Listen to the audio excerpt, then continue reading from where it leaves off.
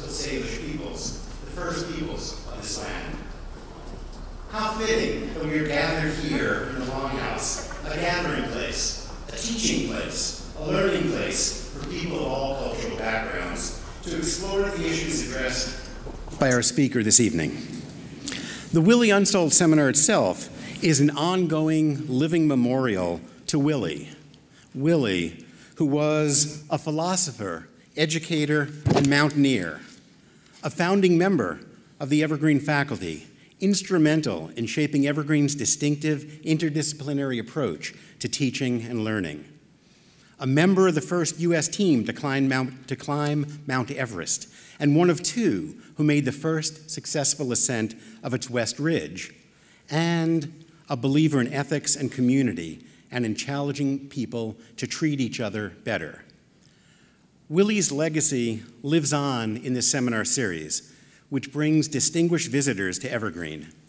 Our speakers are selected because their work embodies this legacy and the broad range of interests about which he felt so very deeply. In addition to thanking you all today for attending this evening, I would also like to take a moment to specifically thank the many of you who have contributed financially to the Willi Unsoeld Seminar. Your generous contributions help to ensure a continuous stream of intellectually challenging and renowned speakers. I'd also like to acknowledge members of Willi's family who are present this evening. Please stand and be recognized. Willi's two sons.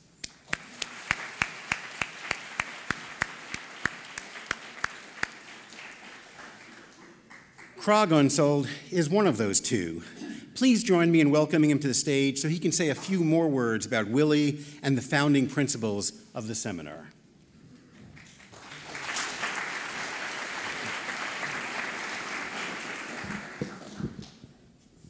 Okay, I'm going to keep this real brief, and so I am not going to just speak extemporaneously, which is my usual approach. I'm going to read from a script.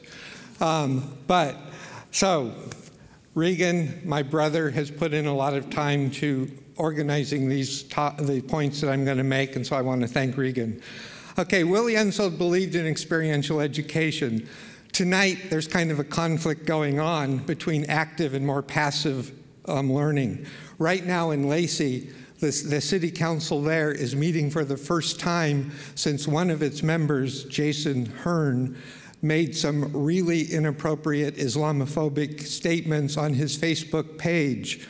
So many folks, including some of Willi's former students, are choosing not to be here tonight, but actually to be there.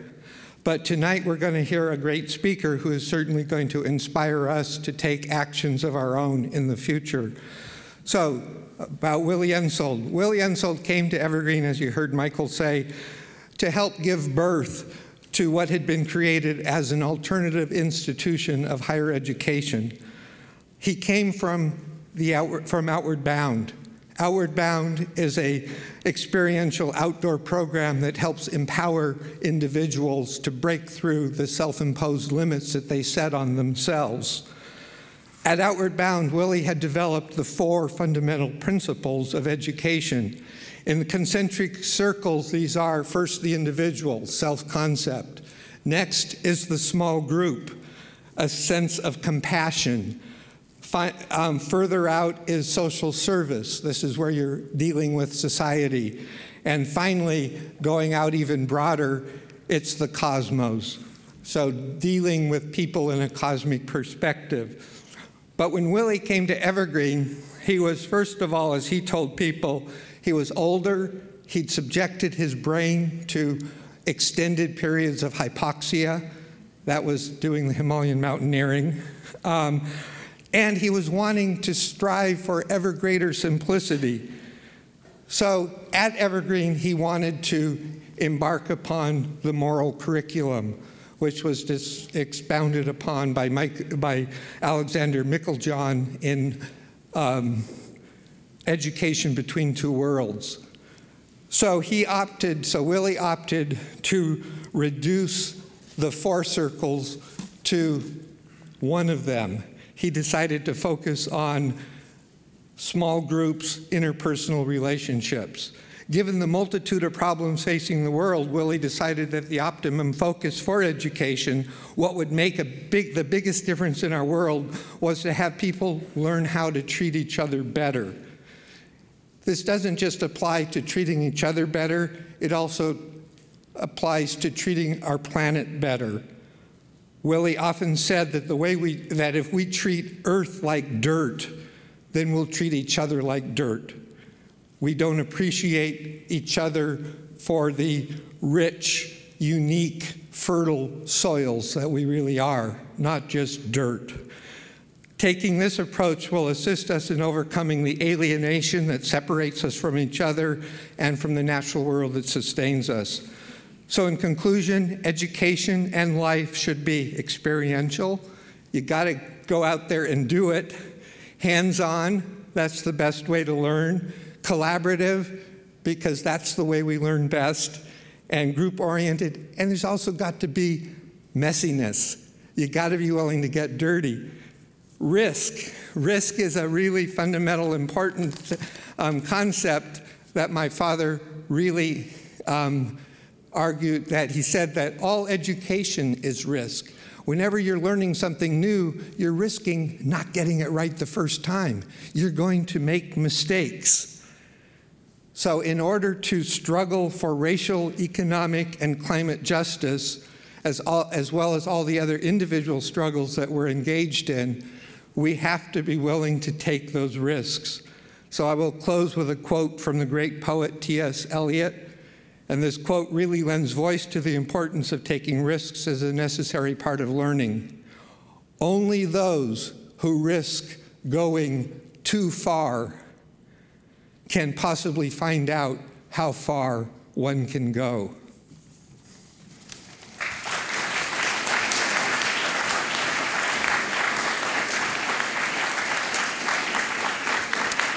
Thank you, Krog.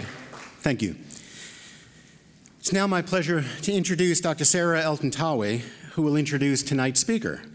Sarah is a member of the Evergreen faculty with expertise in comparative religion. She holds a BA in Rhetoric and English from the University of California, Berkeley, an MA in Middle Eastern Studies from Harvard University, and a PhD in the study of religion, also from Harvard. With two colleagues, she is currently teaching a full-time academic program entitled A New Middle East: Diagrams, Diagnosis, and Power. Please join me in welcoming Sarah Elton-Tawi.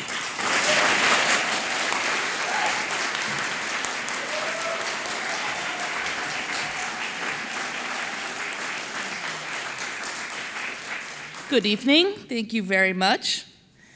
Professor Deepa Kumar's visit to Evergreen could not come at a more important time in our nation. A significant portion of our national conversation, whether it is around our presidential elections, our policy towards Syria and its millions of refugees, the challenges of ISIS, the continuing fallout from the war in Iraq, these questions all hinge around some of the issues and concerns of Islamophobia and empire that Professor Kumar takes up in her work. Right here in our local community, as Mr. Unsoeld just informed us, we have an issue of Islamophobia that has unfolded, which prevents many members of the Muslim community and their supporters from joining us tonight, though they've indicated that they find that very unfortunate and wanted to, but had to instead be at a Lacey council meeting to address some comments made by their councilman, Jason Hearn. I debated whether I should mention some of those comments, but I think I will briefly, because if this was a class, I would have you deconstruct them. I think it's really important in it, and if you were to deconstruct them, you would understand how cut out for all of us our work is, and so that's one of the many reasons I'm grateful to Professor Kumar for taking up this kind of work with such consistency and courage. He made the comment that it's very simple logic. Obama is a Muslim, or at least an avid Muslim sympathizer.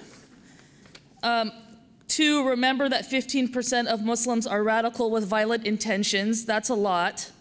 3, therefore, Obama is a Muslim sympathizer before he's an American. So if you had your notebooks out and you were sort of following that logic, you would see that there are a lot of assumptions embedded in those comments that in many ways are symbolic of the challenges that we're facing today as a nation that wants to maintain a unified populace.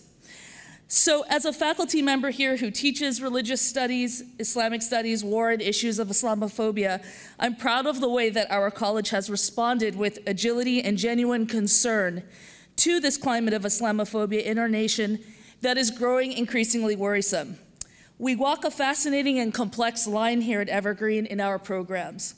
We teach students of every color and creed and no creed, and gender and sexuality. We teach veterans, we teach refugees, we teach undocumented students, and really almost an infinite array of life worlds. We respect all of our students and faculty, and within this incredible diversity, we're able to identify universal principles of fairness and respect that I really believe can benefit our nation and our world. As a faculty body, we unanimously passed a statement of concern over our current environment of intolerance and Islamophobia that I think expresses sincere commitment to social justice. You can find that on your seats. I think furthermore, selecting Professor Kumar as our Unsoeld lecturer this evening is a piece of Evergreen's commitment to looking at questions of Islamophobia with intellectual robustness and seriousness. I'm very proud to introduce her. And I thank her for joining us here tonight all the way from her New Jersey stomping grounds.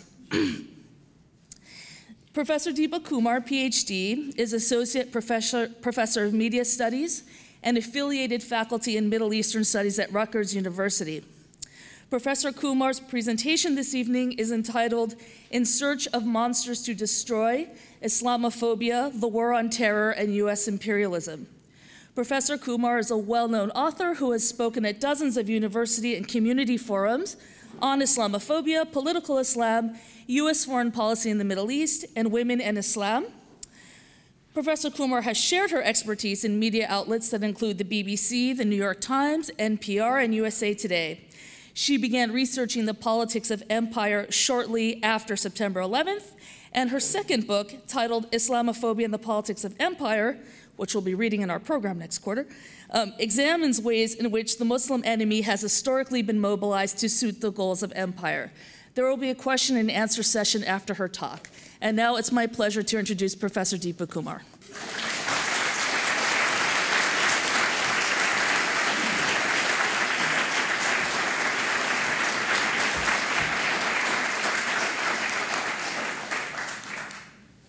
Thank you all. I understand I have to wear this, so I'm going to do so. How do I do that? And could we get the... There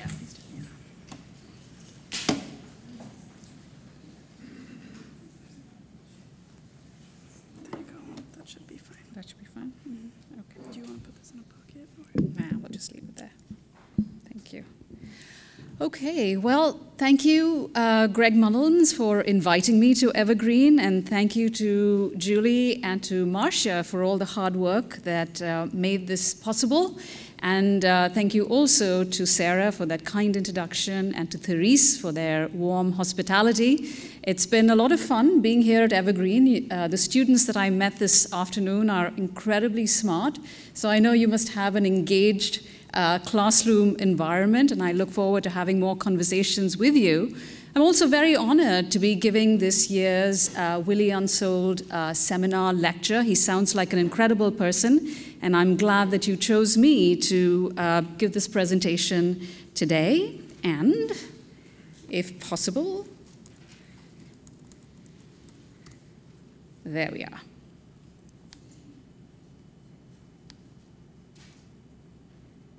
Maybe. Great. So this phrase, in search of monsters to destroy, is from a speech that John Quincy Adams gave in 1821. I hope you know who John Quincy Adams is. He was the 6th president of the United States. And I was watching the presidential debates last October, and this phrase actually came up, and it was Martin O'Malley who brought it up in the context of the debate. And if you don't remember who Martin O'Malley is, I don't blame you. He was that awkward guy trying to get some attention between Sanders and Clinton, and now, of course, he's quite forgotten.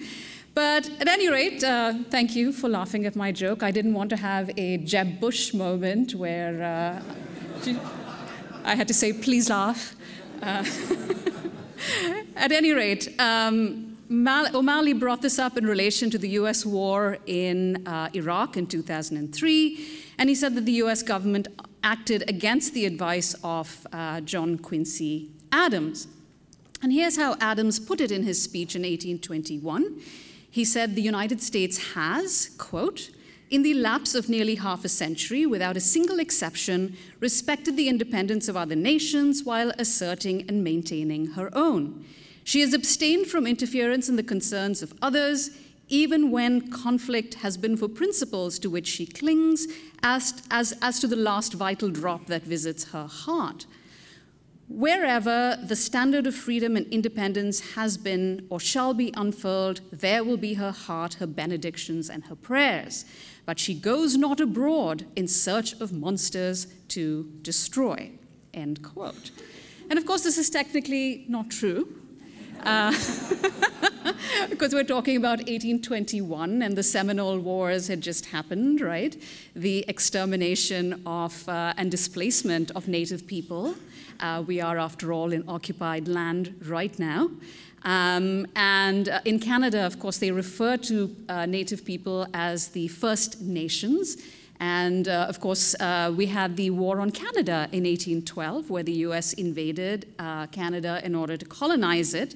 And in fact, the entire 19th century was animated by the idea of manifest destiny, which was the notion that the Anglo-Saxon people have a special mission to conquer and settle lands and build a nation that stretched from coast to coast. And of course, it's this attitude that fueled Western settlement, Native American removal, and then later in the century, the war with Mexico.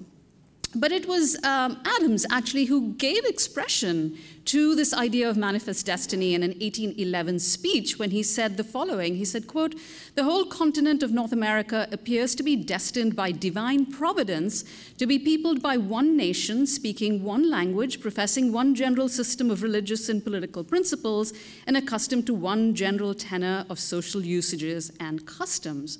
End quote.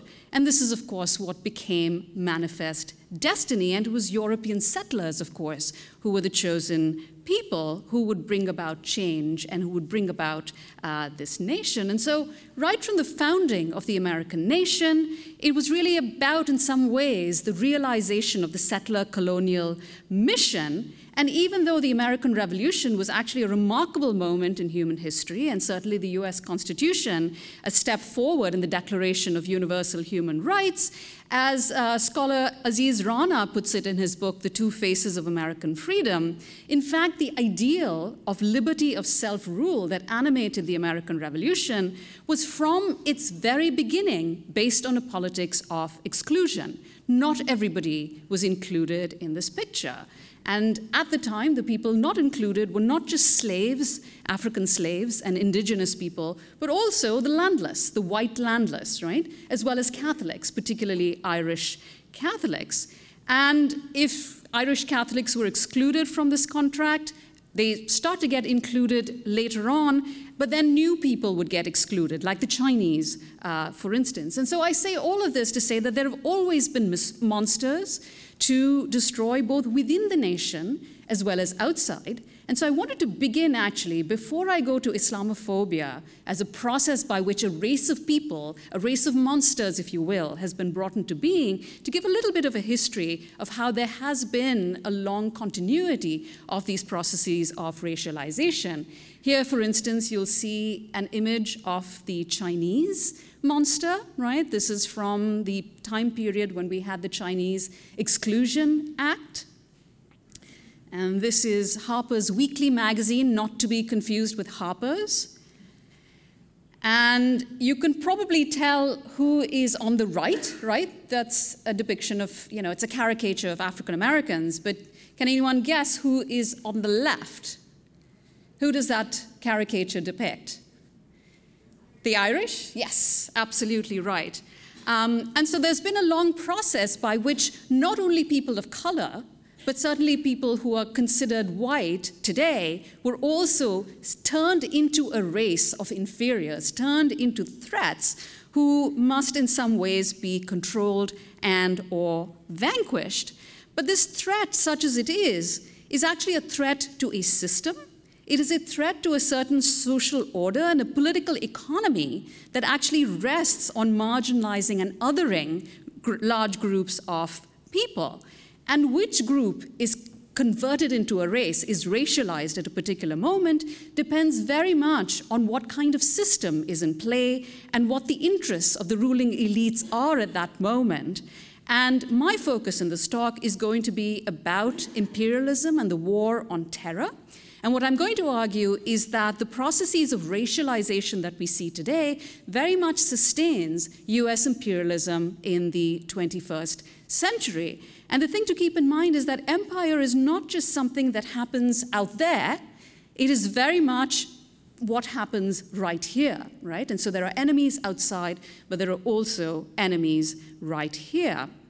And today, of course, the key threat, we are told, to American safety is terrorism, right? The war on terror is what preoccupies us. It is considered to be so big a threat to American safety that trillions of dollars are spent trying to keep us safe. There were two very authoritative studies that were done in 2013 which show, one at Harvard University and the other at Brown University, which showed that up until that point, the wars in Afghanistan and in Iraq had cost close to $2 trillion. And the Brown University study said that it's actually going to cost us close to $4 trillion, whereas the Harvard University study said it was actually closer to $6 trillion. And here I'm not even talking about the drone program, the cost of maintaining military bases, about 700 plus military bases all over the world, the domestic homeland security industry, and so on. If you add all that up, we're talking about tens of trillions of dollars that are spent on the war on terror, supposedly to keep us safe.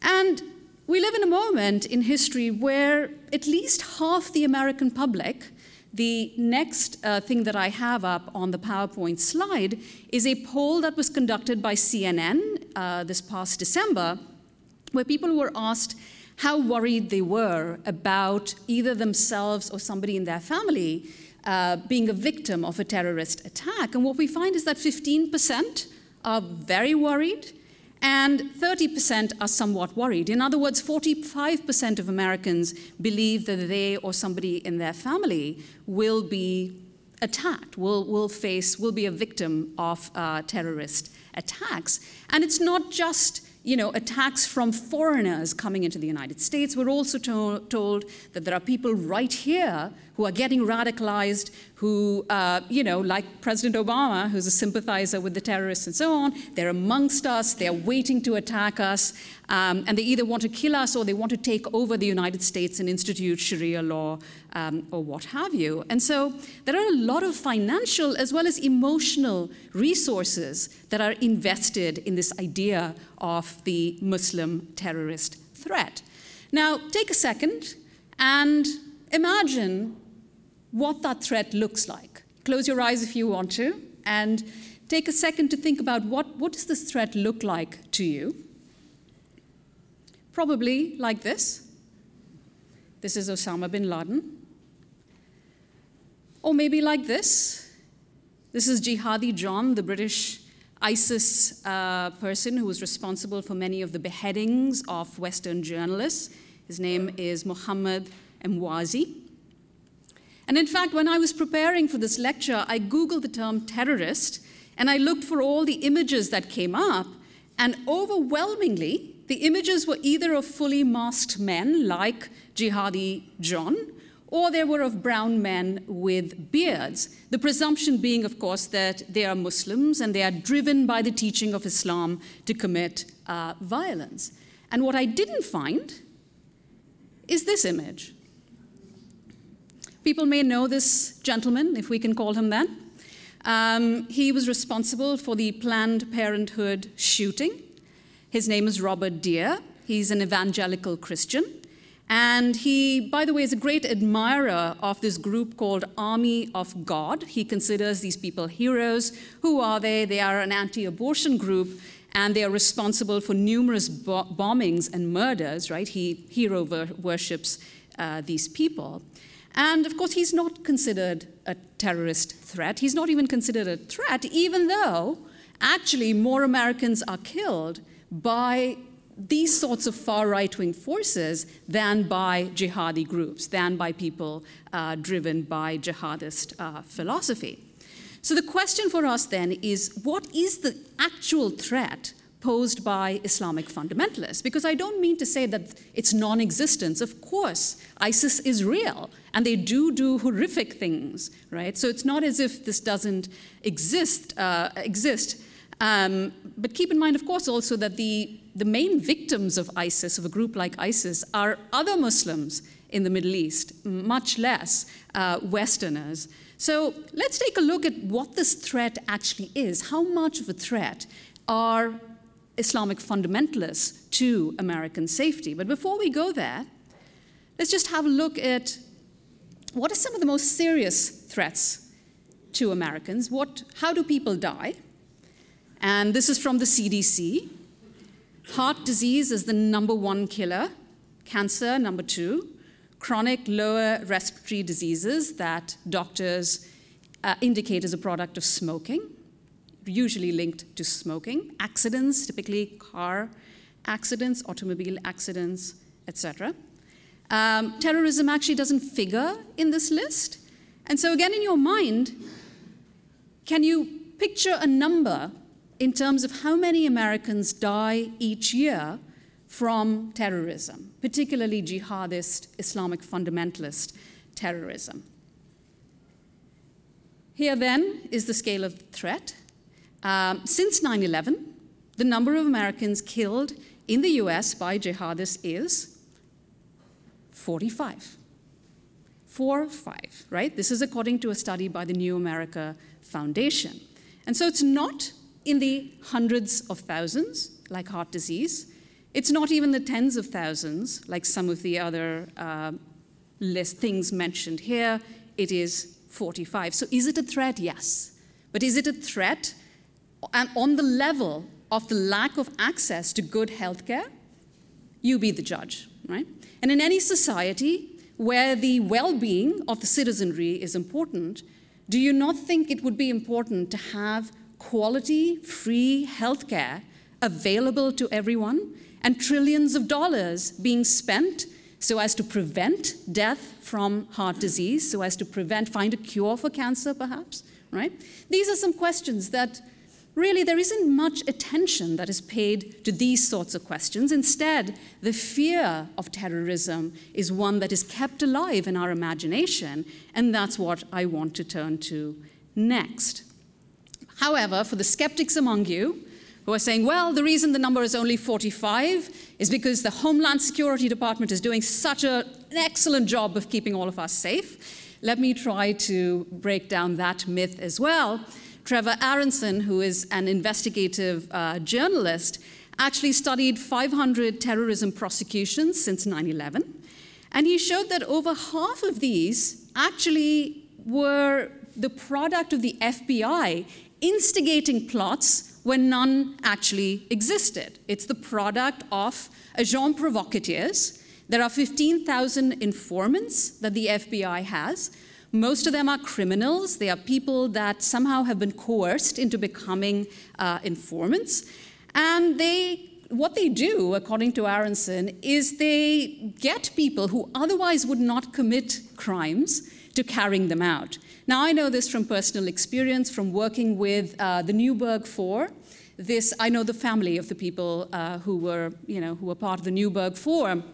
African-American men, not fully mentally there, really poor. And this agent provocateur comes into the community, gives them tons of money, says that the way in which they're going to make something of their lives is to actually go up and bomb the synagogue in the Bronx. I believe it was the Bronx or Harlem, I think the Bronx. and provides them with the ammunition, provides them with the bombs. When some of them say, no, I really don't want to do this, he berates them and says, you have to do this. And then finally they go through with it, and as they're driving up to the synagogue, lo and behold, the NYPD shows up, apprehends these horrible terrorists, and the media just happened to be there, and this lovely big media spectacle comes out of all of this. And the truth of the matter is that none of these guys would have ever done this had it not been for the informer, had it not been for the agent provocateur. In fact, to make the figure even more stark, The Intercept actually obtained a document from Homeland Security this past November, which showed that there was actually only one genuine terrorist attack that was foiled in the period between January 2014 and September 2015. And this one actually involved the would-be shooters in Garland, Texas. Do you remember that from last year? Where Pamela Geller, who is this right-wing Islamophobe, and she sets up this cartooning event where people are asked to caricature the Prophet Muhammad, and these two guys show up ready to kill people, but the local police department gets them and kills them and so on.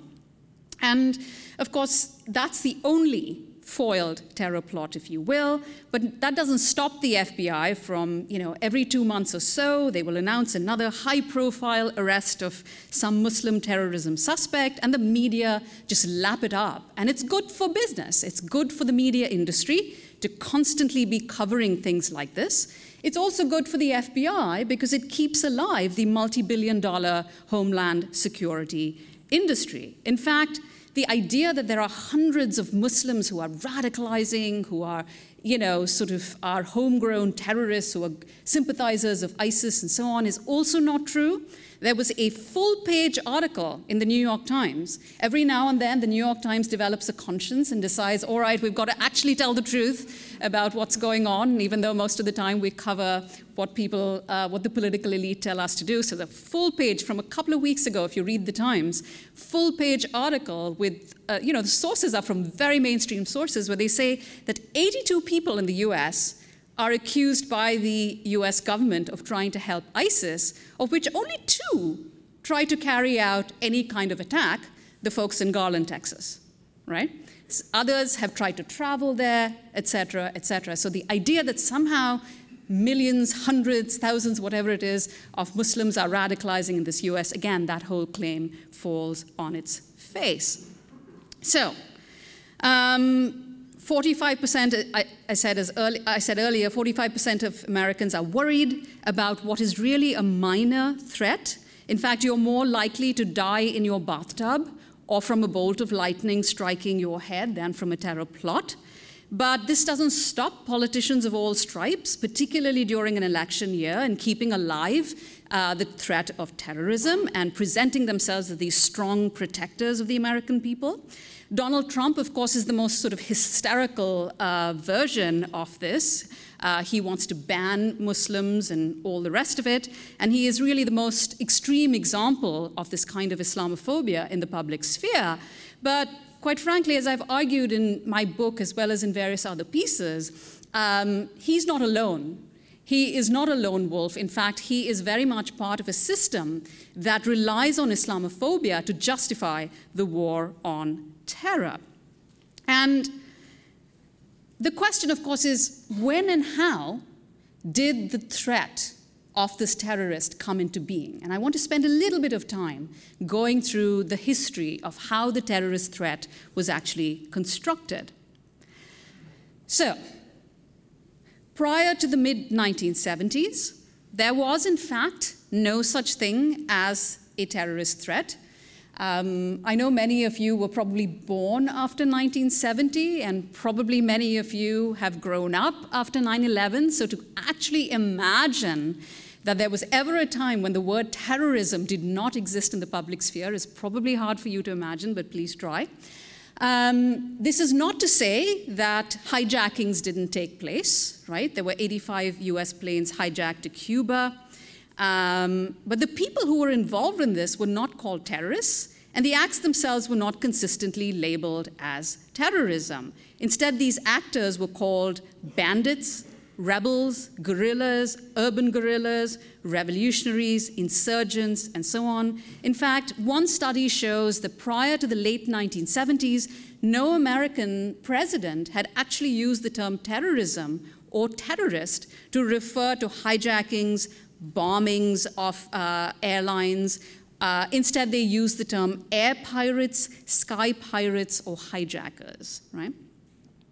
So when does this change? This changes by the late 1970s, and all of these things that had happened, bombings, hijackings, kidnappings, hostage takings, they were all melded together to create a new and threatening actor called the terrorist. How does this happen?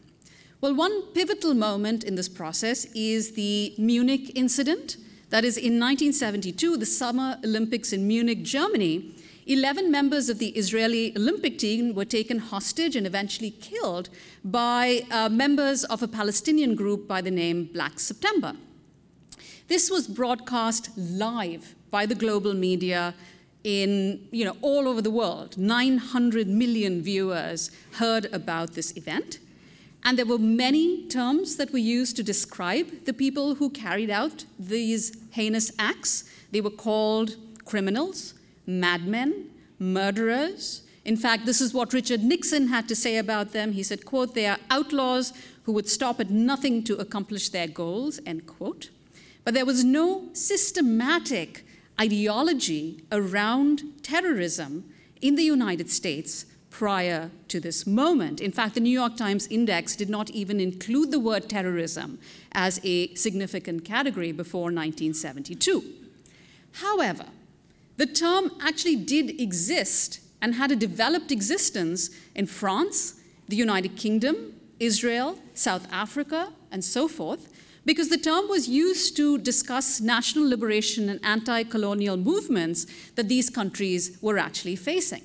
Nelson Mandela, people know who Nelson Mandela is. Nelson Mandela was considered to be a terrorist, and would it surprise you to know that all the way up until 2008, Nelson Mandela was on the US terrorism watch list, right? So there you have it. One person's terrorist is another person's freedom fighter.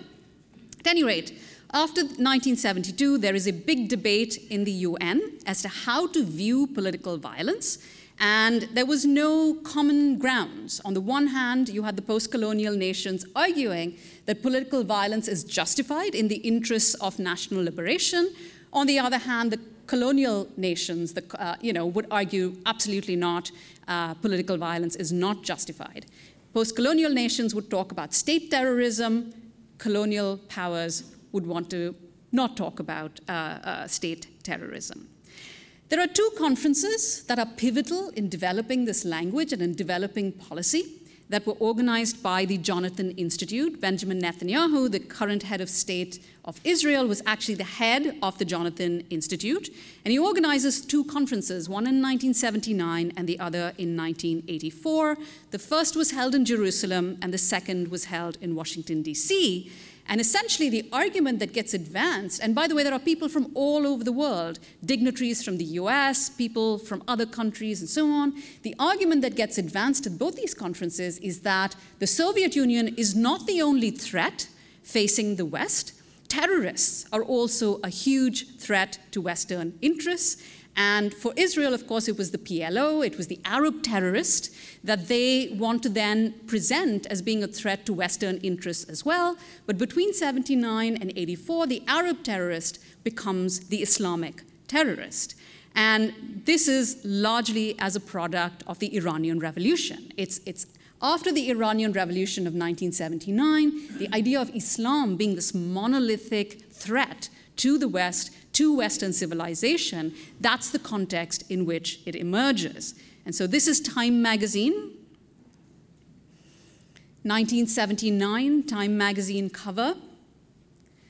And the Iranian Revolution is presented not as the work of workers going on strike because they didn't like the policies of the US-backed Shah, or students, intellectuals, or religious minorities standing up and overthrowing an unpopular dictator, but really as a cultural yearning to to reshape society in a way that goes back to the Middle Ages, right? I mean, if you look at that picture, and if anyone's ever been to Tehran, it looks nothing like that. That looks like a picture from the Middle Ages, right?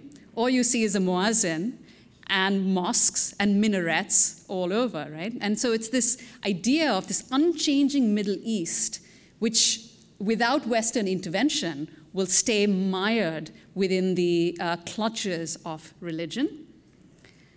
This is the clash of civilizations, right? If people don't know who that man is, that is Khomeini, the person who would take over the Iranian Revolution in what some people call a counter-revolution, but it's literally the case of good versus evil. This is a caricature. It is a sketch. And here you have this demonic figure of Khomeini. I don't have much sympathy with his politics, but I think this picture is kind of over the top, isn't it? He's got these jaundiced eyes. He looks possibly, I don't know, like a demon of some sort. And there you have the angelic Jimmy Carter. There's a halo effect. And, you know, the whole clash of civilizations comes into play. In fact, that term clash of civilizations is coined by Princeton University professor Bernard Lewis in a piece called Roots of Muslim Rage, where he basically argues that the East and West have always been at war with each other for over 14 centuries. And this clash is not about politics. It is not about US intervention. It's got nothing to do with anything that the West has actually done in terms of thwarting the aspirations, the democratic aspirations of people in the Middle East. It's all about an irrational rage, apparently, that drives people like this, right? People with veins in their eyes, driven just by irrational hatred of America. And here you see it on Newsweek. It's not just older men, apparently even children are filled with this rage, and they hate us from the moment they are born. And the language that gets cultivated, the Islamic terrorism threat, the rage of these irrational people and so on, gets reflected also in culture. And the clip I'm going to show you is from a documentary called Real Bad Arabs. And Professor Jack Shaheen puts it this way.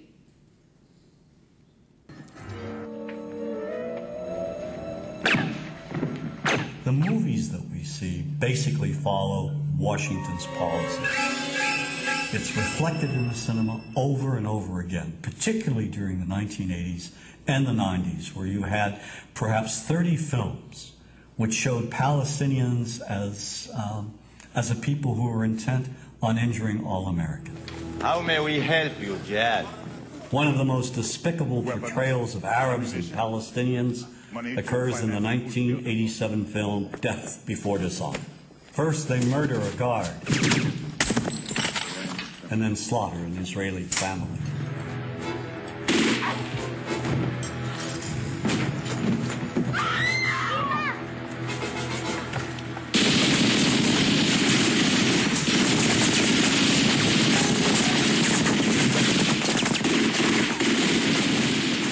They kidnap and torture an American Marine, and in cold blood execute another.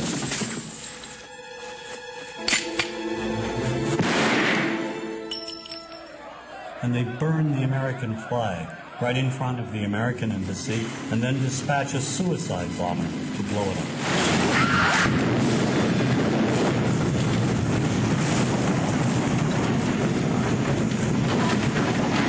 One reason we've not been allowed to empathize with any Palestinian on the silver screen is due to two Israeli producers, Menachem Golan and Yoram Globus.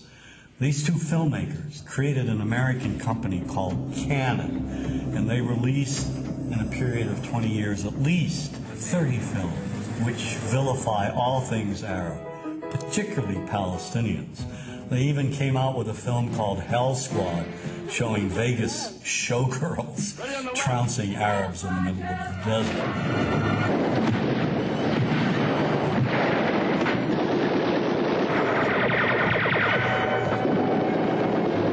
I think the most effective film they've ever done, one of the most popular and most racist, is The Delta Force. Here, Palestinians hijack a plane and terrorize the passengers, especially the Jewish ones. Pick out the passport with Jewish names. There is no form of communication more powerful than film in creating propaganda, and Golan and Globus took it to another level. Certainly American producers play a role in vilifying Palestinians. I mean, perhaps the most anti-Palestinian film is True Love. This apparently is the same group which just detonated a nuclear bomb in the Florida Keys. Crimson Jihad will rain fire on one major U.S. city each week until our demands are met. This film is shown on television almost every week, over and over again. It is part of our visual heritage. Give me the key! Come on, child! You don't want to die, do you? Give me the key, and you won't get hurt. I give you my word. No way, you wacko! And we never see Palestinians who suffer under occupation, Palestinians in refugee camps, Palestinians who are victimized, who are killed, innocent Palestinians. These images are denied us. Now, why are they denied us? Is there an unwritten code in Hollywood saying we cannot and will not humanize Palestinians? I mean, why can't we humanize Palestinians in the same manner in which we humanize Israelis? Is not the life of a Palestinian child, media-wise, Hollywood-wise, politically-wise, as important, as humane, as valuable as the life of an Israeli child? And if the answer to that is yes, why can't we see that on silver screens?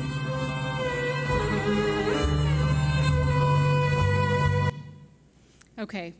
I'd recommend that people see the entire documentary, Real Bad Arabs. It's quite well done.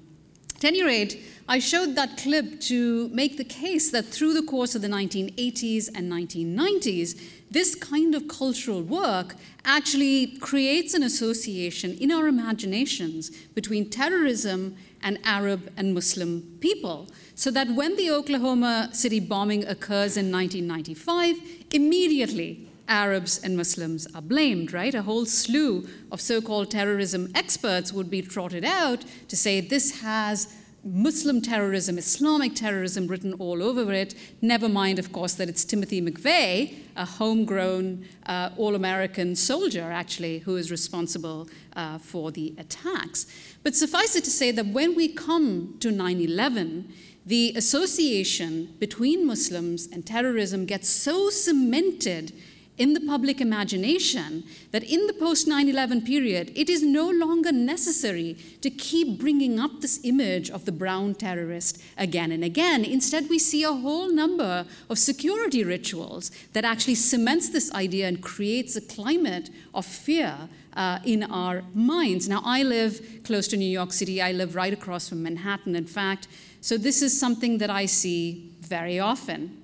This is a subway car, right? This is the MTA subway car, and this is an ad that you will see if you're taking the New York subway system.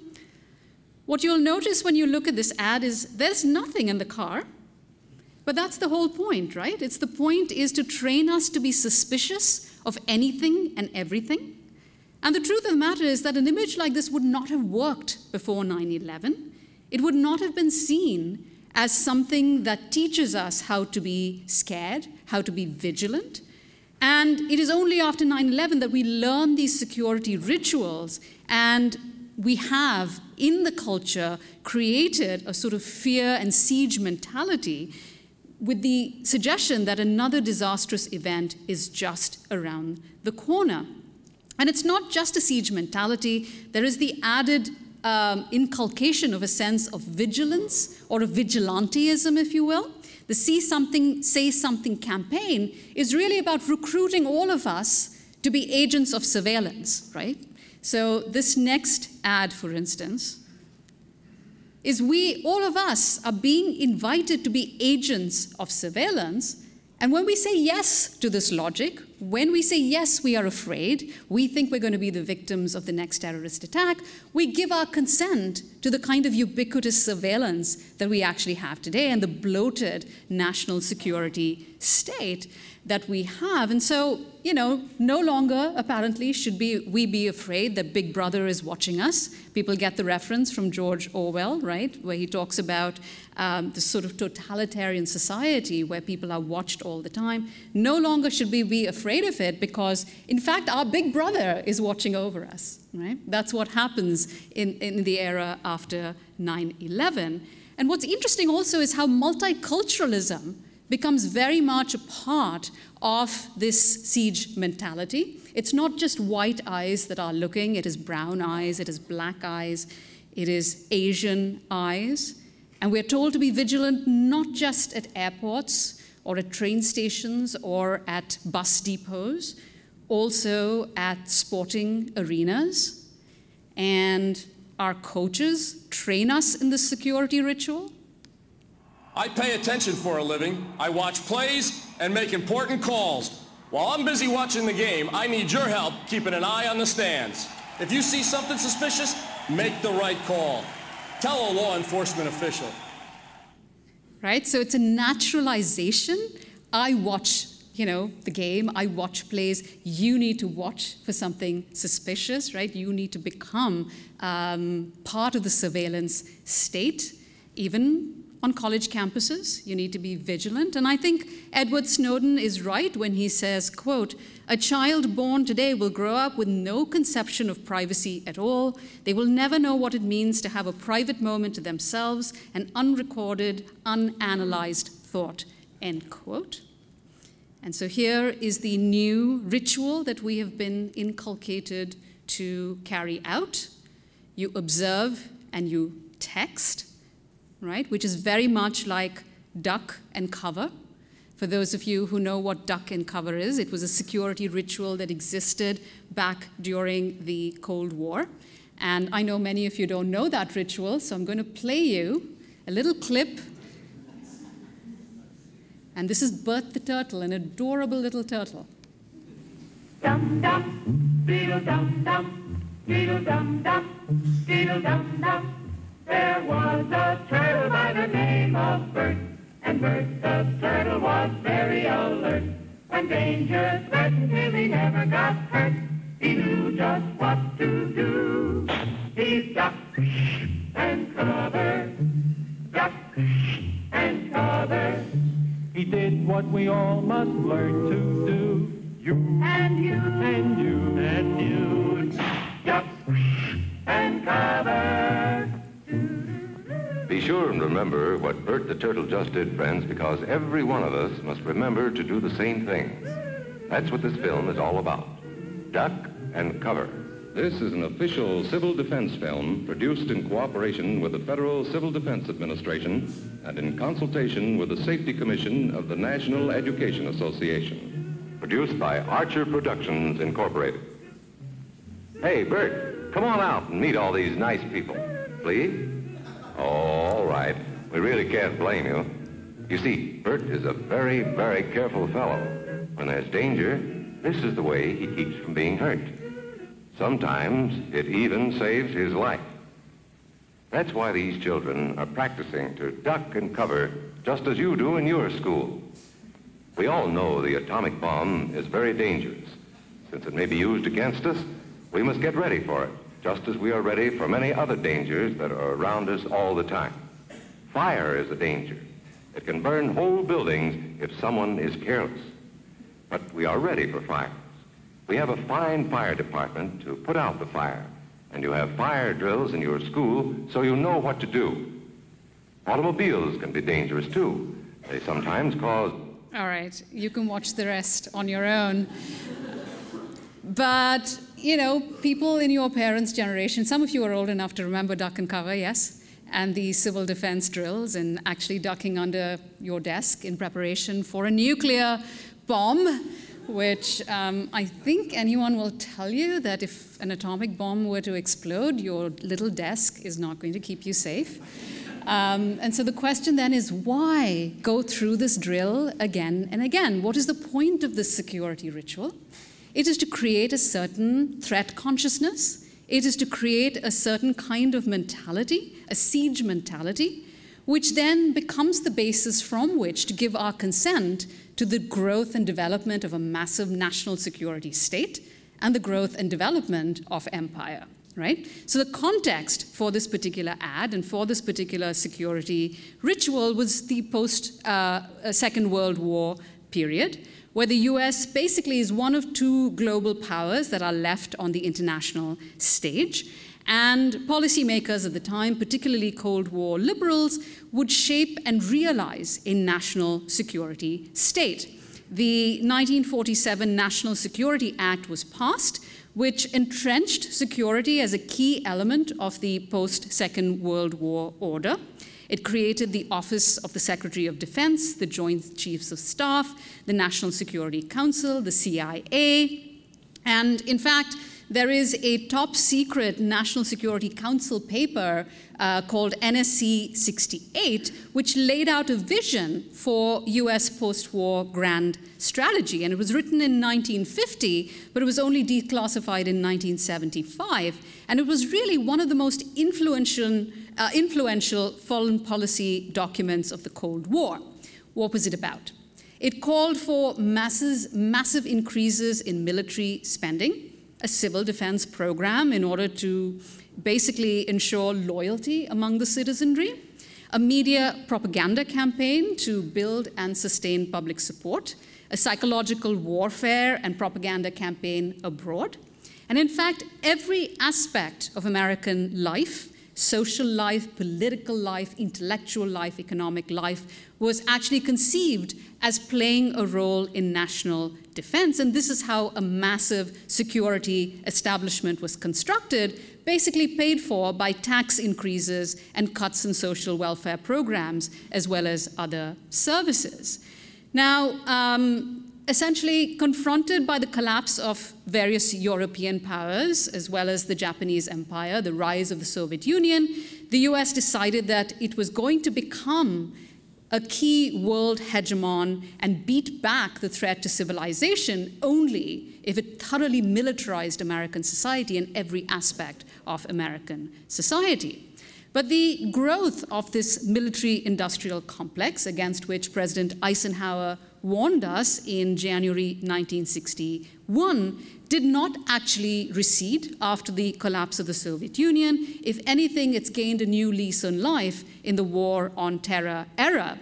What's changed is that the Soviet Union is gone as a threat to Western civilization. In its place, the clash of civilization and Islamic fundamentalism has actually taken its place.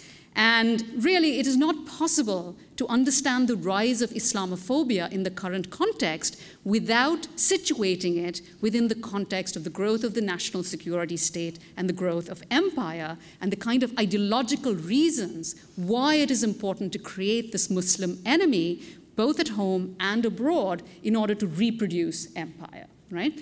And the US has a number of interests in the Middle East. One of them, surely, is also oil. And as long as black gold, as it were, exists in the region, there will be a reason to intervene. And you can't tell military personnel, you can't tell people, send your brothers, your sisters, your mothers, your fathers to go off and fight for oil.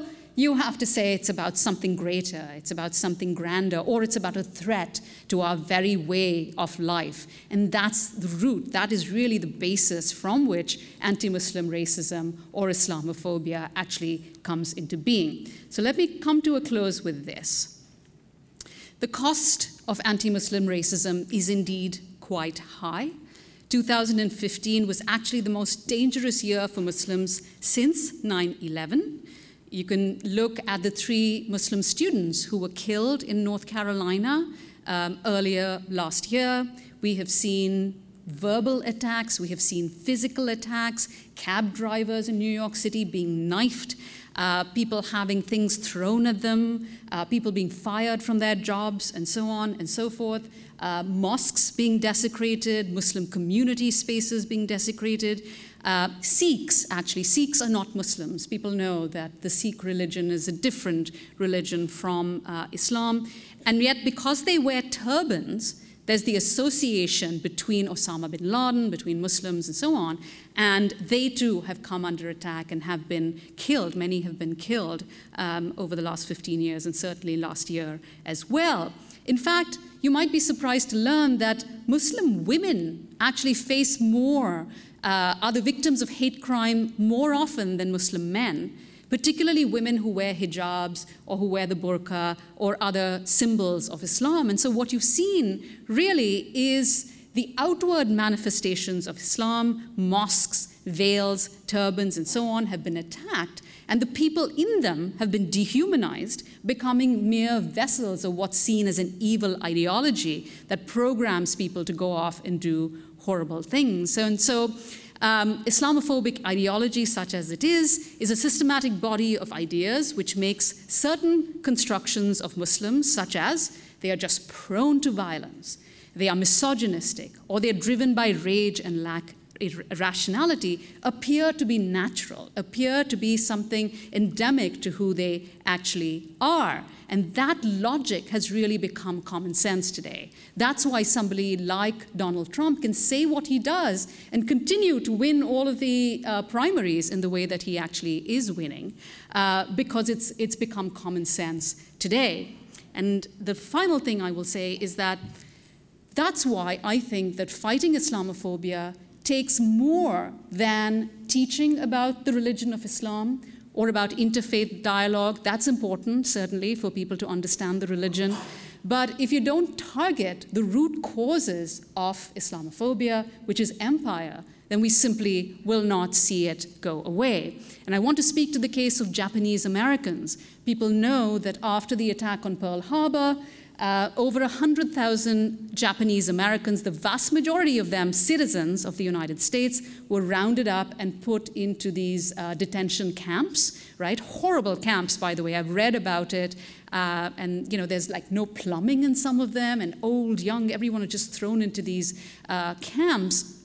And fully 4 decades after that, the Reagan administration finally issued an apology. And why did that happen? It happened not because Japanese Americans had sort of integrated themselves and proved that they weren't a threat to the American way of life or what have you.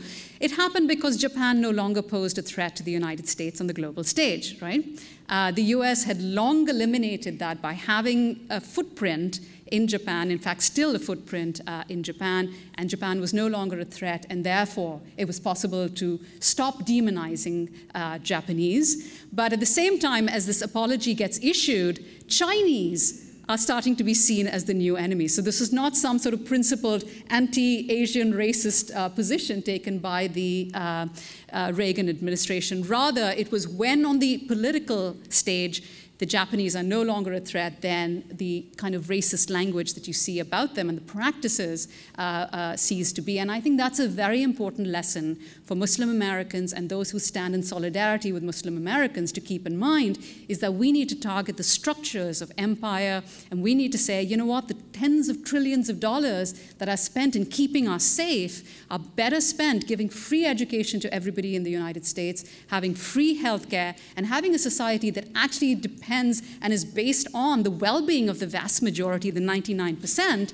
as opposed to the agenda of the 1%. Thank you.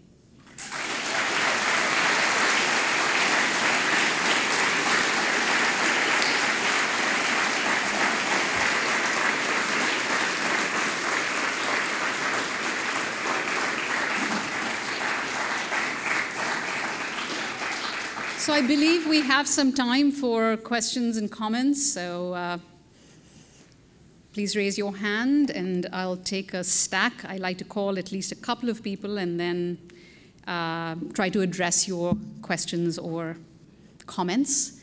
And feel free to speak to one another. I'm not the only expert in this room. There are people who've studied this topic, and so if someone feels motivated to answer somebody else's question, feel free to do so.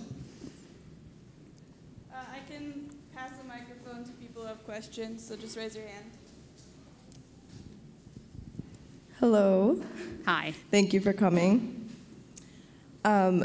My question is, considering some of the discussions that I imagine might be going on tonight in Lacey, what do you think can be sort of an entry point for people who don't have a background in deconstructing the logic of empire, as you said, that many of us here might have had the privilege to study in classes here at Evergreen, to understanding Islamophobia as a product of these political, historical processes that you've outlined tonight? Okay, thank you. Let's take a few more.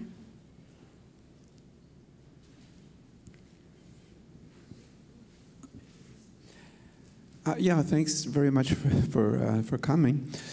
I'm wondering what you're thinking about the what appears to be obviously the resurrection of the Cold War.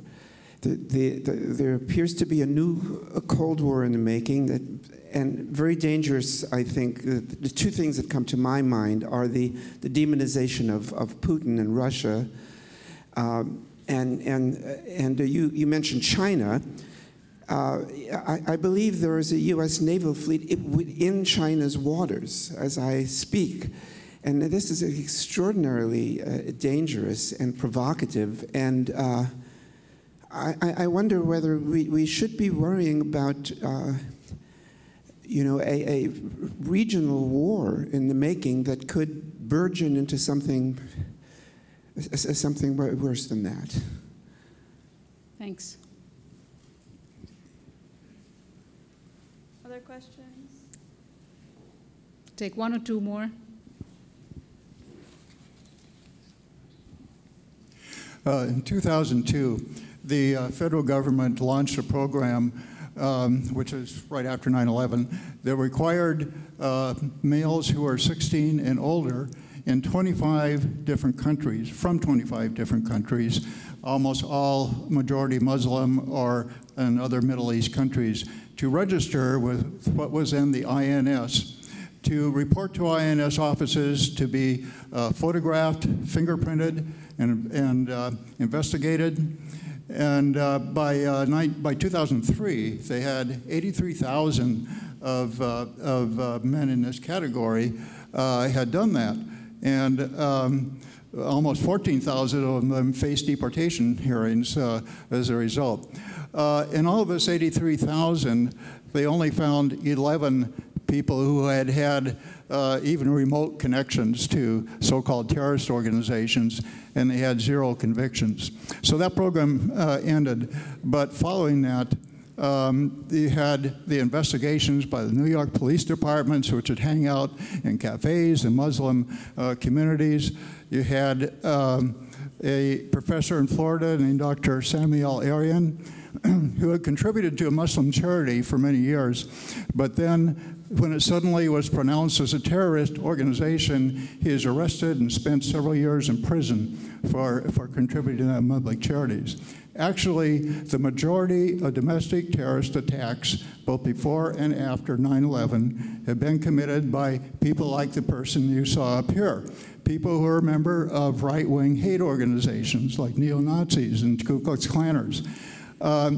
But you don't have any rush to make somebody who's a member of one of those organizations register with the government. It's perfectly legal to contribute to them. You know, so I kind of draw as a contrast. If it's somebody who is not necessarily a white person, but a Christian person, a native person who is born in the United States who commits a terrorist act, they're portrayed as a right-wing crazy ideologue. If it's a Muslim, the entire community suffers for that. All right, one more and then I'll come in.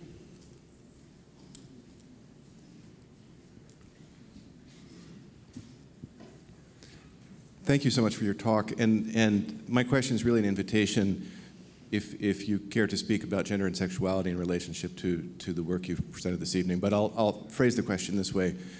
As you've taken us to the Cold War, it wasn't only the communists, but also the homosexuals who were part of the hysteria.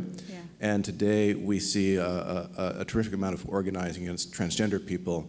So I wonder if there's something about gender and transgender people in particular in relationship to the work you've been doing on empire?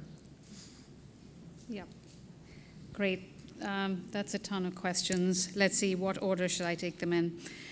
A new Cold War. I mean, it's a Cold War and a hot war as well at the same time, right? It's the pivot to Asia, as it was called, is about boxing China in, and it was about boxing China in terms of having military bases, not just in Afghanistan and in the Central Asia and so on, but also on the other side in Korea and all the rest of it. So should we worry about that? Absolutely. I mean, the number of bases that the US has around the world continues to grow astronomically. And at any point, one of these bases could become the places from which a Cold War could become a hot war. And, it's not anything that will benefit any of us. So geopolitically, I think we live in far more unstable times today, even though there is the veneer and the facade that somehow the US, as the policeman of the world, if you will, has created, a new world order in which everybody thrives and so forth. I mean, there's a lot more that one can say about this, but I'll just stop with that on that question. The entry point. How do people who are not academics, who haven't taken classes, who don't come to lectures like this, how do they begin to start to think about Islamophobia? Well, I think the thing to do is to look back at the anti-war movement during the 1960s. The Vietnam War, of course, was the war that shaped an entire generation of people. And at first, there was support for the Vietnam War, right? When the Gulf of Tonkin Resolution was passed, it was believed that the US should intervene and to defend the South Vietnamese against what was called the Viet Cong and all the rest of it. But along the way, what happens is that students like yourself, who were part of a group called SDS, Students for a Democratic Society, would organize teach-ins. They would organize demonstrations, and at first there were just a couple of hundred people. But as the momentum started to grow, particularly around 1968, when the Tet Offensive happens, and it becomes quite clear that the US is not winning the war in Vietnam, and in fact probably will not, and the number of body bags coming back home in the form of young men particularly being killed in that war, and more soldiers actually turning against the war, right? These are people who go there thinking that they want to do something good and realize that they're actually part of an imperial machinery. And we had an economic draft at the time where working class kids particularly, this was the way in which they would advance in society and so on, but they find that, in fact, it was a big lie. And they turn against the war and they come back and then they join the anti-war movement, and there are more teach-ins and there are more demonstrations until it reaches a point where it's no longer sustainable to continue the war in Vietnam. Of course, it does spread to Laos and Cambodia and so on and so forth, but eventually the war is ended as a result of social movements and as a result of organizing and as a result of teach-ins and so forth. And the legacy of that movement was something called the, the Vietnam Syndrome, which is a hesitancy on the part of Americans to actually sanction ground troops in foreign interventions, knowing that the price is not going to be paid by the elite, right? It's not going to be paid by the sons and daughters of the rich, as the Creedence Clearwater Revival song, what is it called? Thank you. Fortunate Son illustrates very well, but it's going to be paid by the vast majority of ordinary people in this country. But the problem is that after 91, the first Gulf War, and then certainly after the War on Terror, that memory has largely disappeared. And we have much more confidence being articulated in US imperialism today. And the solution still, I think, is to build grassroots movements from below, to actually have education in community forums, in colleges like this, and so forth, and people engaging in discussions not just about why this sort of monster, the Islamic monster, why that's not a good idea in terms of just a moral kind of principle, but why we don't benefit from the war on terror, right? I spoke about the costs of it, but what about surveillance? What about all of the laws that have been passed since 9/11 that don't just impact Muslims and Muslim Americans, it impacts all of us. In fact, what starts off as a means by which to round up Muslim Americans has now been used to target dissenters of all stripes, right? So there are people in the Occupy Wall Street movement who have been victims of agents provocateurs and thrown into jail. There have been people, you know, who are part of other movements, the environmental rights movement, the environmental justice movement, and the laws that were created after 9/11, the fear of terrorism and so on, are now being applied to squash dissent of all sorts. So we all pay a price in terms of political freedoms. And of course, we've seen a massive ratcheting up of surveillance, right? There are very few spaces today where we can actually speak freely without, you know, Big Brother watching, and who knows what will happen coming out of things like that. But the way out of that is not to be afraid. I think more speech and more courageous speech is what it's going to take to actually create the kind of pressures and the kind of movements that can actually get us out of this impasse. Finally, gender and sexuality and the Cold War and the war on terror. How do I address that without speaking for an hour? Well, let me just speak about the current moment, which is the remaking of Western nations in this so-called clash of civilizations that we've seen over the last decade or so has occurred in a way that is very similar to what happened in the 19th century in Europe, which is the idea that the West is a beacon of Enlightenment values, of liberalism, of all sorts of rights and so forth. And because those ideas and those values are allegedly not respected by people in these barbaric lands, there is a white man's burden to go off and colonize them and civilize them and all the rest of it. And of course, we don't use that kind of language today. Instead, you know, my colleague Jasbir Poor has talked about homo-nationalism, which is the idea that the American nation presents itself as a nation of tolerance because we have gay rights, because we have rights, you know, the Supreme Court, as people know, recently granted gay marriage. But that didn't happen automatically. People had to fight for it for decades. I live close to Stonewall. If you haven't been to see the Stonewall Inn, there was a massive rebellion against the ways in which the police would routinely harass gay men and women back in the 1960s, back in the 1950s, and so on. They were forced into a closet, and by chance they happened to meet at these places. They would be harassed, they would be beaten, they would be arrested, and so on.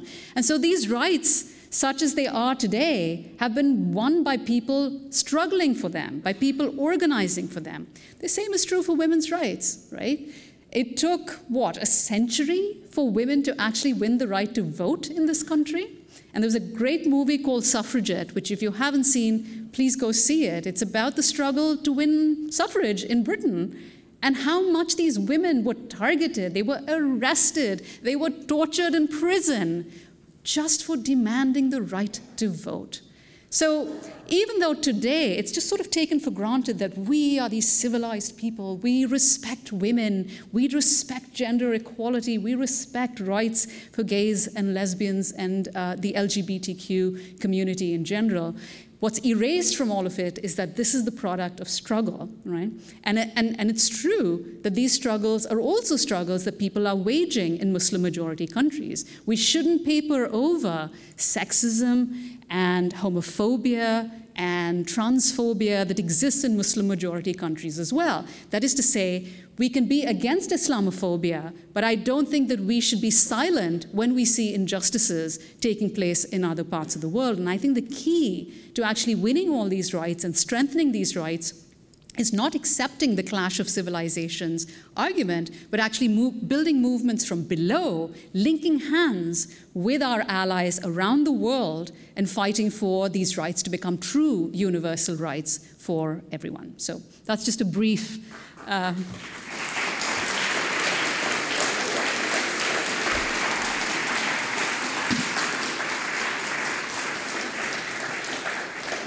So we have time for another round of questions, comments, disagreements. Please feel free to disagree with me.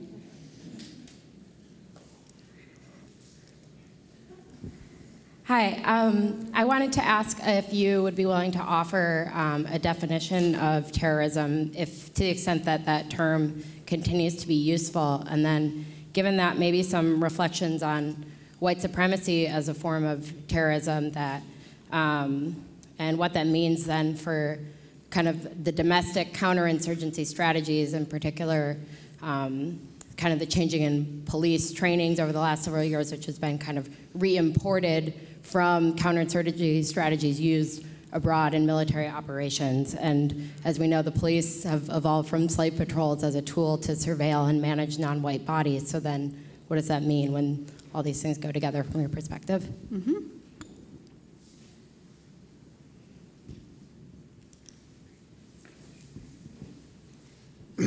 Hi.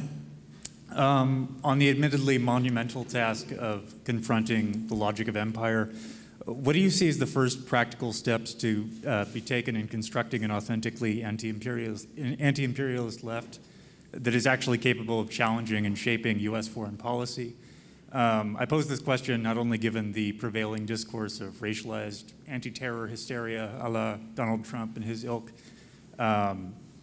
but also in the context of even the best political prospects for the upcoming election, given candidate Sanders' continued support for the Israeli apartheid state, the very likely continuation of the Obama doctrine of more or less perpetual dirty war. What do you see as the answer? Just a small question there. Yeah.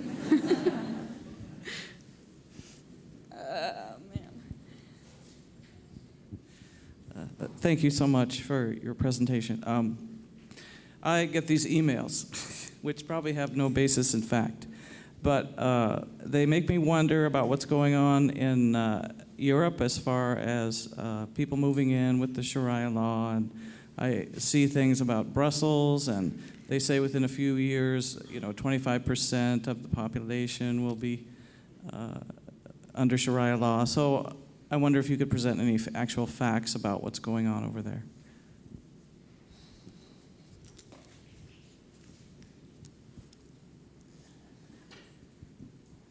So I guess the title, Searching for Monsters to Destroy, reminds me of the Epic of Gilgamesh. And I'm wondering if there's some more fundamental structural causes or structures of things like this, like looking at early state formation, and the existence of later in nation states, with citizenries, there's always a non-citizenry that is not necessarily targeted, but you see today, if you're not a citizen, you're left to die, which is similar to being targeted when there's a surplus. And I'm also just maybe the civilizing process in general, globally, I don't know. And then also talking about yes, these things are bad. Neoliberalism is bad, neoconservatism is bad, but what about capitalism as fundamentally capitalism, and before that feudalism doesn't seem that good either. And I guess just statecraft in general lends itself to certain things that I don't find desirable in terms of perpetuating otherness, especially in terms of queer folk, where certain maybe certain people may be normalized into society, like a gay man, or certain conceptions of queer folk, but then there's always going to be other marginalized groups that exist outside of whatever the normative is.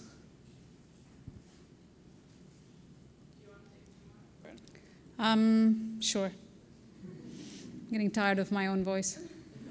Thank you again for your outstanding presentation. I'm so happy I got out of my recliner and came here tonight. Maybe you could have brought the recliner. Yes. Throughout the history of our country, there has always been some type of a threat from the beginning, from the Native Americans to the British, through Nazism, fascism, communism, and now terrorism.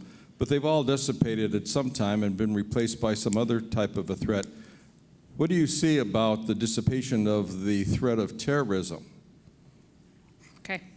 Also, this is kind of on a tangent, but Rutgers University will be visiting the University of Washington's football team to play them this fall. Do we have a good chance to beat them? Hell no.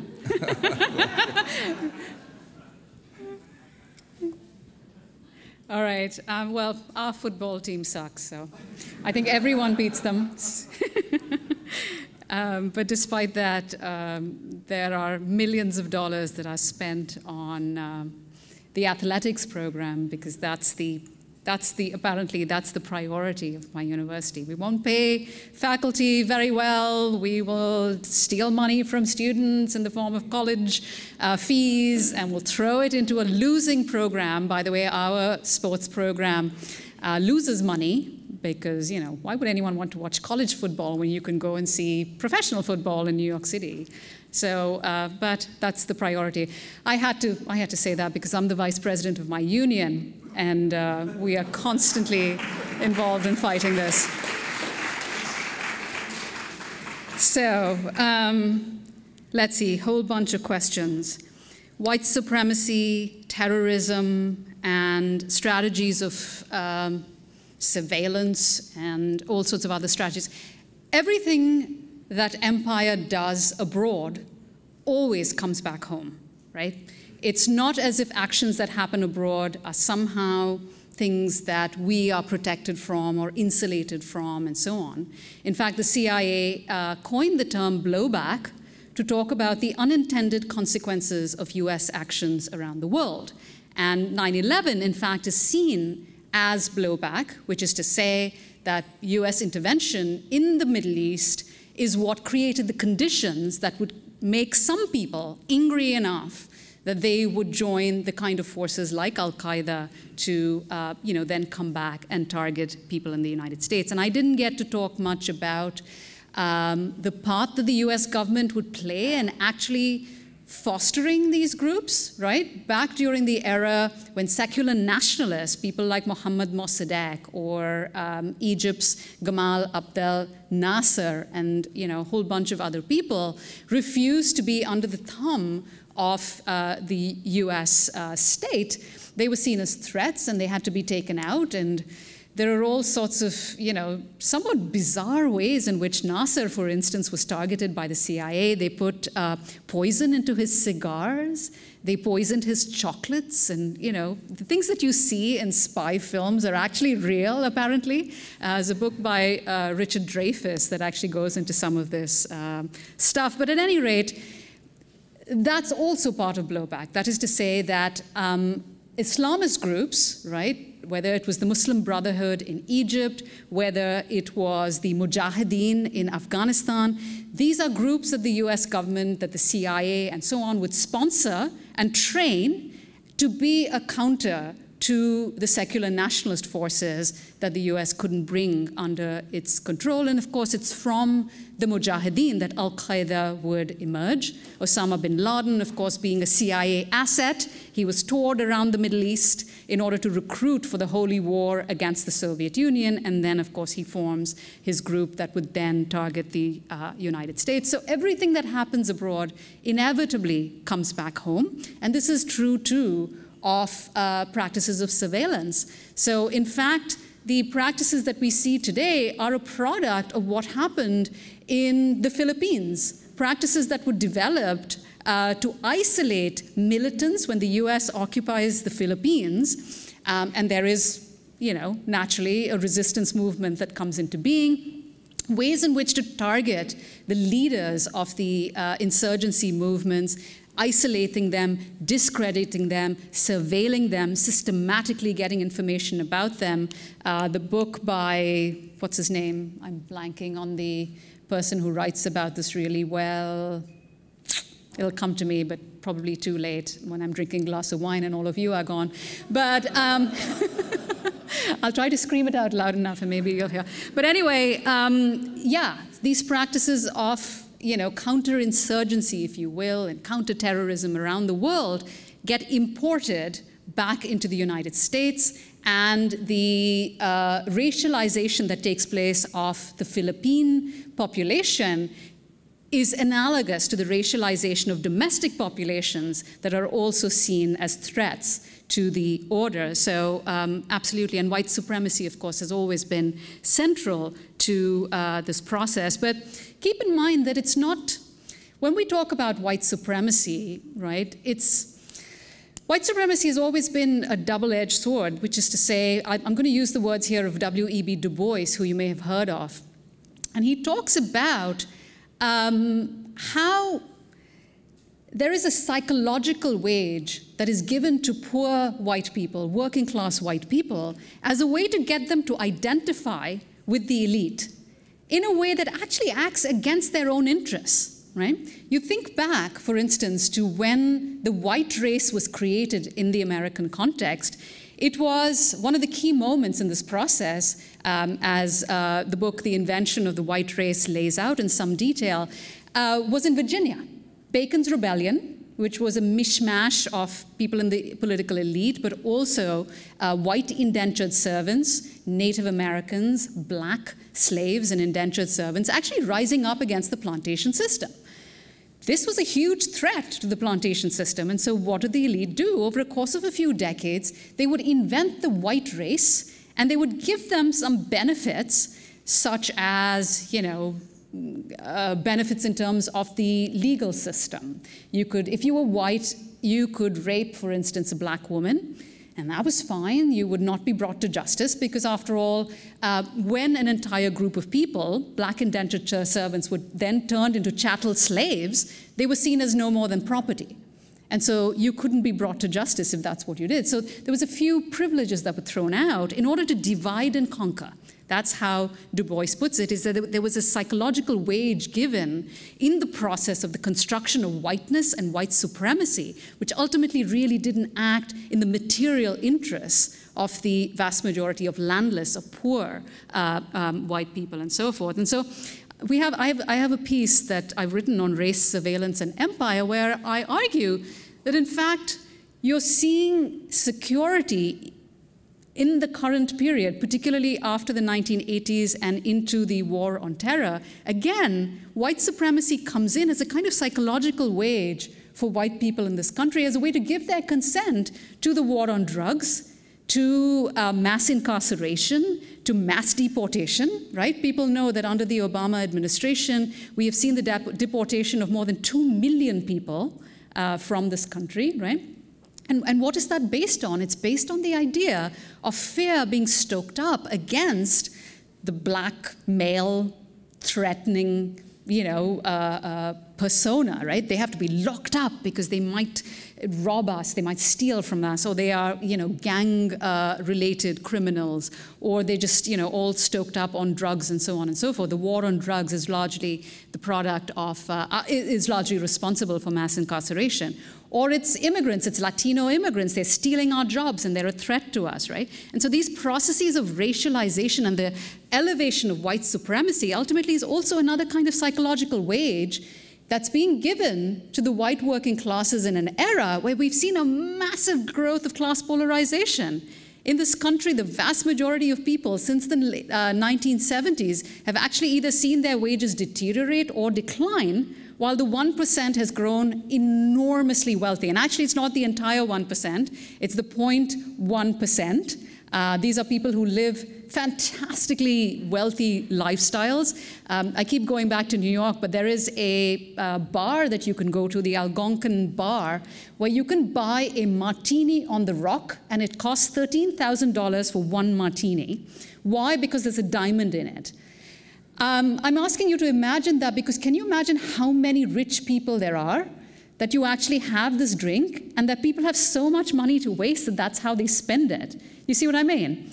And so we live in an extremely class-divided society, and this is where capitalism comes in. And the creation of these threats, and Islamophobia, of course, is one perfect way in which to scapegoat an entire group of people and to say, they're to blame. Focus your energy and your attention on them, or the Latino immigrant, or what have you, while we laugh all the way to the bank.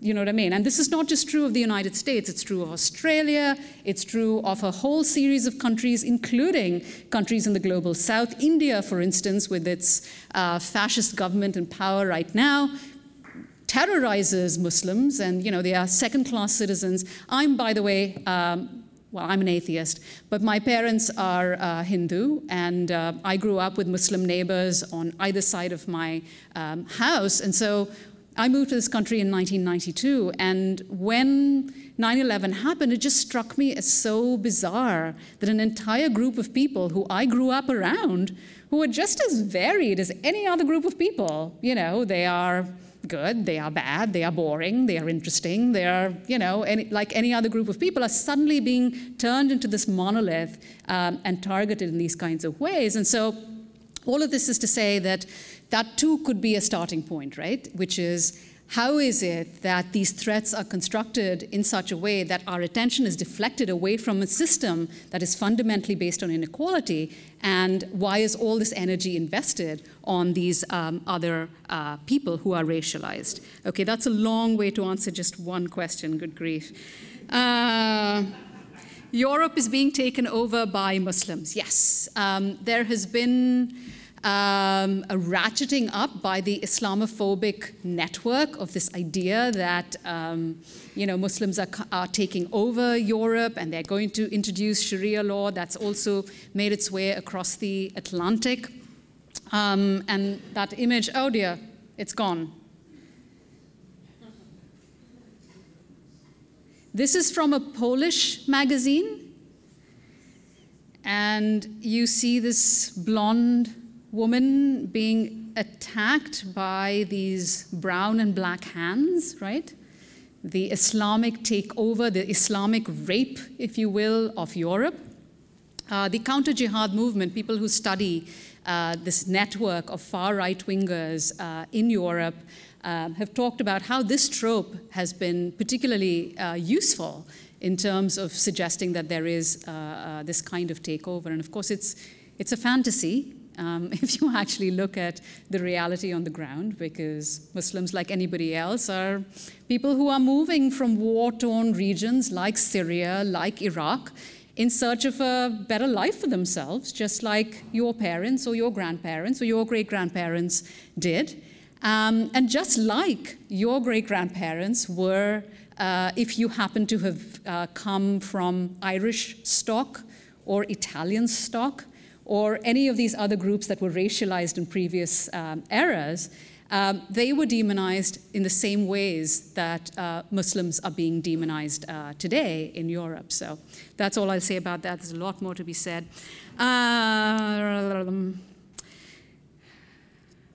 How do I see the threat of terrorism going away?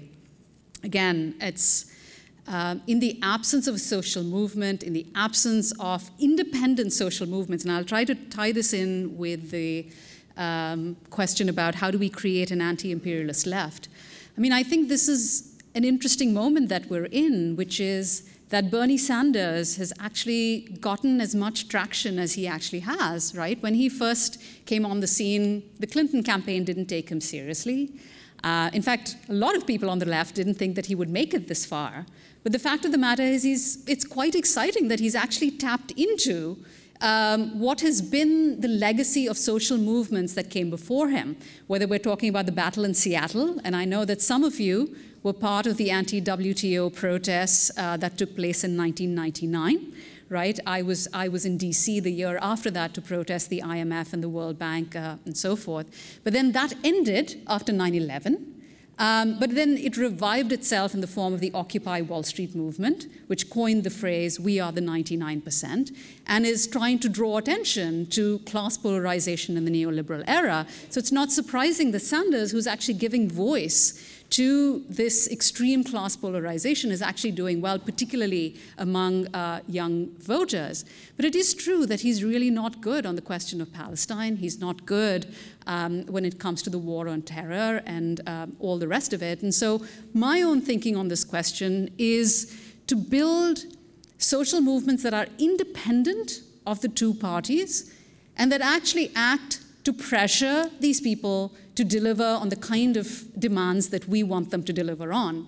And I say that even though I realize it's such a tall order today, because the only movement that we actually has that has any vibrancy is Black Lives Matter.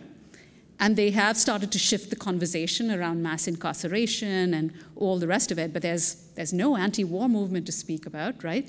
There is, however, the BDS campaign, right? The boycott, divestment, and sanctions campaign. And many young people are part of it. Even young Jewish students on my campus are no longer buying the kind of propaganda that, their parents had bought, and they're, very much a part of this movement.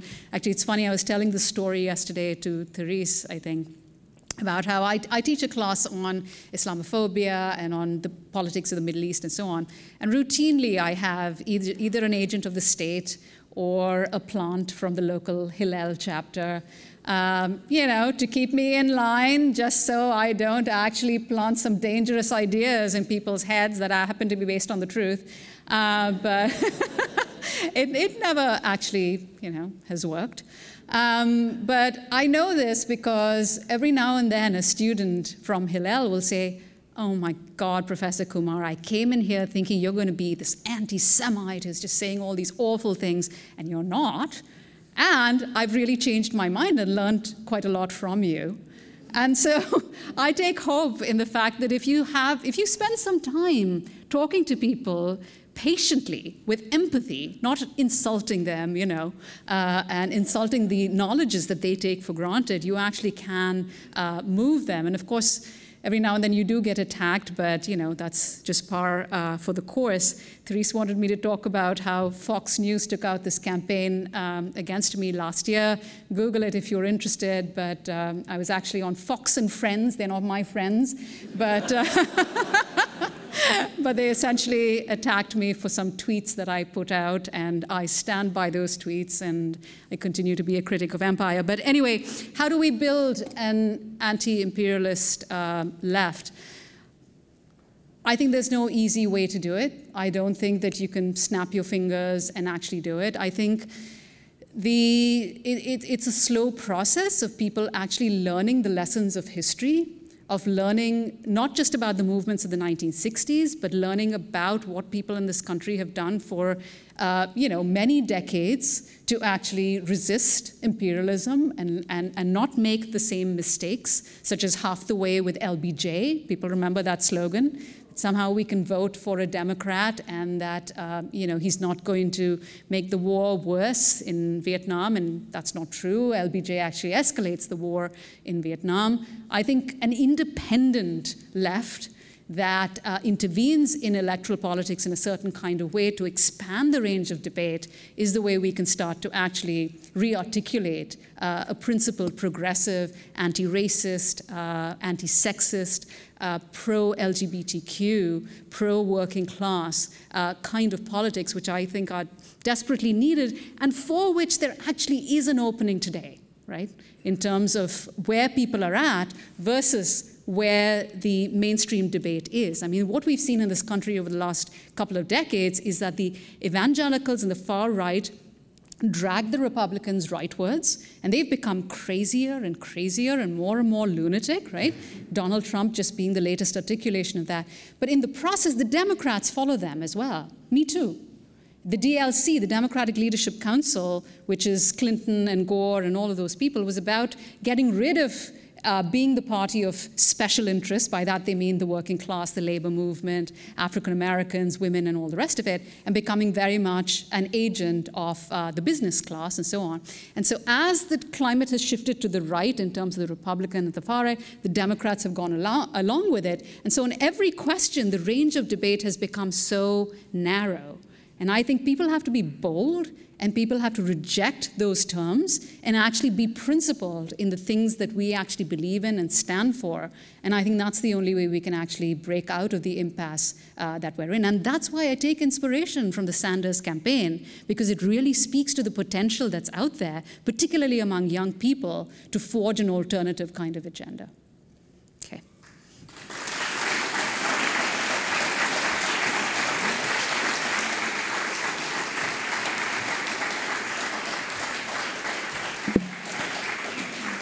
Together, one last time, please.